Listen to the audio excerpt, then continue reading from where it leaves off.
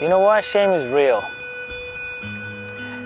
Shame is something that we all deal with. Throughout our lives, people have imputed those words of, you know what, you're a loser, you don't have a father, you're ugly, or you're so stupid. Shame is not just about making a mistake. Shame is the statement that you are a mistake. And there's no good news. There's no good news. It doesn't matter how many times they'll tell you, hey, you're not guilty. Again, shame is not a thought. Shame is a feeling. So if you're unclean, so if you're just dirty all the time, if you feel naked all the time, and there's no promise or word of forgiveness that can really penetrate your shameful heart, is there any hope? Yes. In fact, it comes with a great call.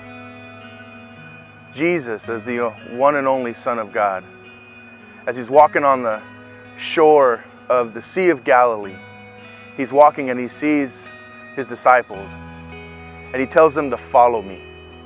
For he says, I am better. For the lives of shame that have given you an identity, God enacted a plan that he would turn that shame to honor. Where in Christ he calls us his children, and if children, then we're heirs of God and fellow heirs with Christ. And so those of us who have felt that unbelonging, I want you to know that you're a fellow heir. That is, as God says in Ephesians chapter 1, he says that he's given us all blessings in the spiritual places.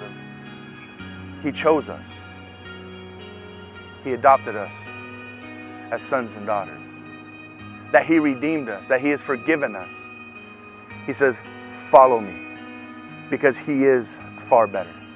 He forgives, he restores, he makes all things new. Have you followed Jesus? Lay down the shame, lay down the guilt, lay down the fear, and heed the call of Jesus. Follow me, our Father saying, I'm better.